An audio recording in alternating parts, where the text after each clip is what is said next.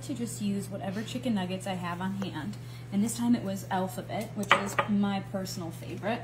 And then I just like to use the roasted turkey gravy because I think it tastes the best. And making your own gravy is just really hard and honestly pretty annoying. Okay, so I just use 2 cans of that. Then I like to take my stovetop turkey flavor.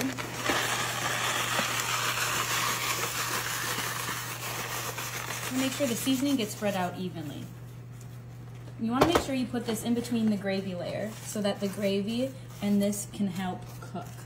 Beautiful. Gravy. Oh, satisfying sound. Right on top. You spread some of this around to make sure it all gets an even coverage. Now we're not going to add any additional liquids to this because this gravy, I'm telling you, is going to be plenty. Perfect. Bring in 6 cups of water. I'm going to take my favorite home-style mashed potatoes. I think these have the best flavor and they're just the most convenient. Now this is going to be the easiest dinner that you ever make for your family. Because here, we're all moms here, right? We have crazy busy schedules, and you want your kids to have something that tastes gourmet, but is easy for mom to make.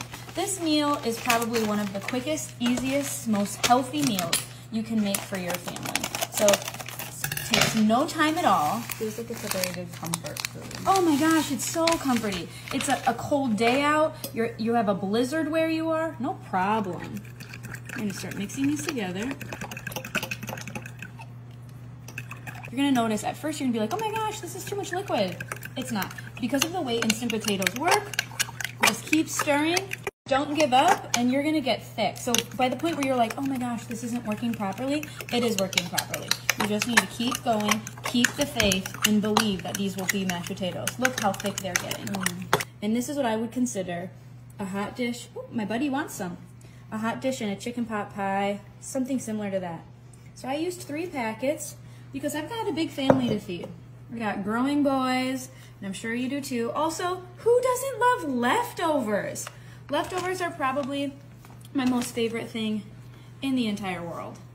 Now, I never heat up my leftovers, but I know some people do. I like to eat my leftovers cold. Last step is just the cheese topping. Just gonna make sure you get an even little spread. And I like to salt and pepper it after I make my food because, you know, everybody likes different amounts of salt and pepper. So this is about what I like to use. My friend really wants some of this. It's good, huh, buddy? It's so good. Okay, so we're just gonna make sure we do this. Spread it all out nicely. We're gonna put it straight into the oven. So what you really want to make sure is that your cheese is melty, your potatoes are cooked. Look at this, the stuffing's coming out the sides. I'm gonna cut into this and you're gonna see all the different layers that we've created. So I like to just do big squares because this is a big dish. When you see the layers of this though, you're gonna freak out because remember there's chicken in here. Wow. Look how good that sticks together. Oh my gosh. Isn't that amazing? This looks incredible. It's incredible. Look at those layers.